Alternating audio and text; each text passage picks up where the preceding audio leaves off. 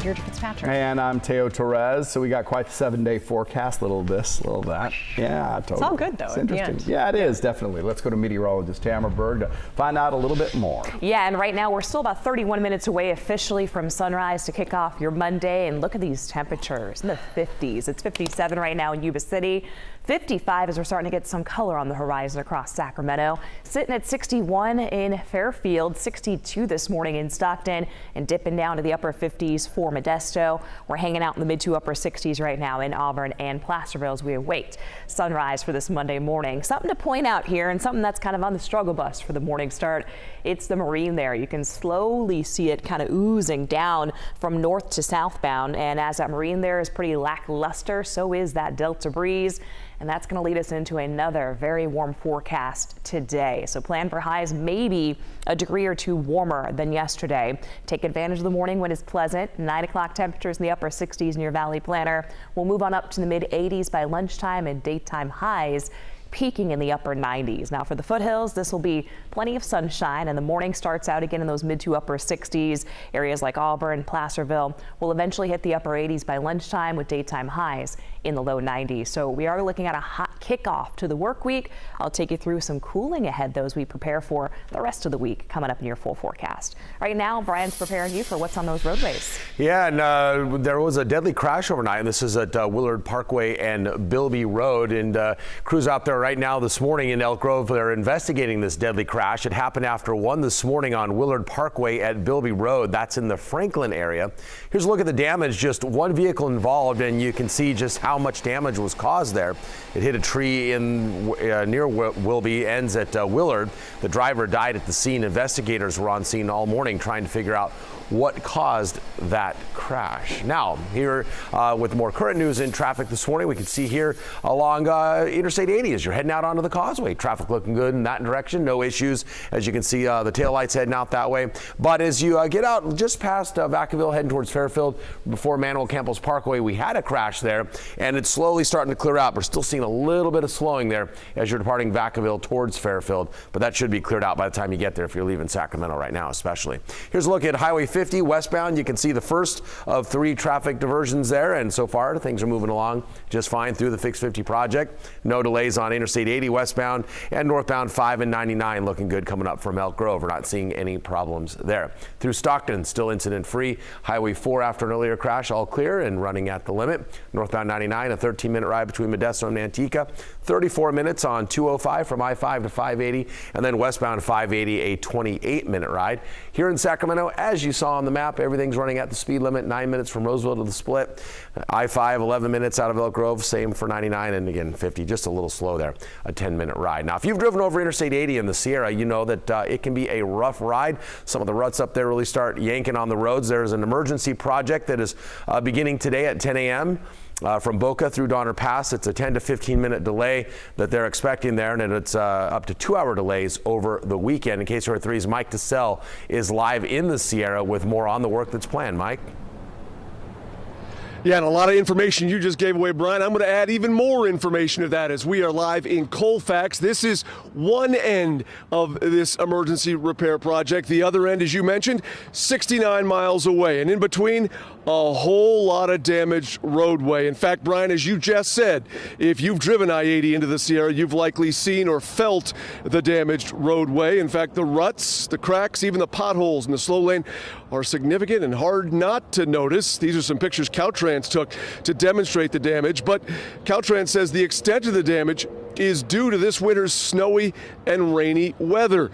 The extent of the damage, in their words, is, quote, unprecedented and is leading to $84 million in emergency repairs on this entire stretch through the Sierra. The first section of work begins later this morning and is focused on that stretch of I-80 from Donner Summit to the Nevada State line. Again, that's something you just covered, Brian. But as we come back out here live, Caltrans is telling drivers again, as you mentioned, Brian, delays of 10 to 15 minutes today. However, if you haven't been paying attention up until now, stop what you're doing and listen to this, because if you have any plans to drive into the Sierra after the Labor Day weekend, that is when they were going to begin all of the repairs from Colfax all the way to the Nevada state line. And they say once all of this work begins in earnest and in tandem, that the delays for drivers could stretch up to 2 hours.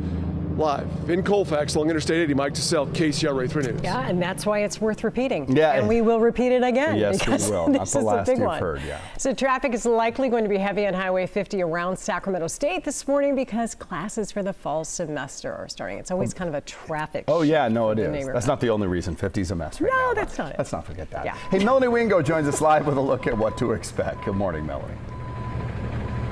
Good morning. Well, it is a new school year, and as we've been reporting, there is a new president for the university. And last week, the university's new president outlined some priorities that he would like to see fulfilled here on campus in the coming years. Now, the new president of Sac State University, Luke Wood, addressed the campus community last week. He says he intends to prioritize improving campus security, including forming a task force on safety, and also prioritizing some infrastructure improvements, including installing more digital monitors in key locations on campus and increasing the number of community service officers, as well as having more mental health counselors at the university.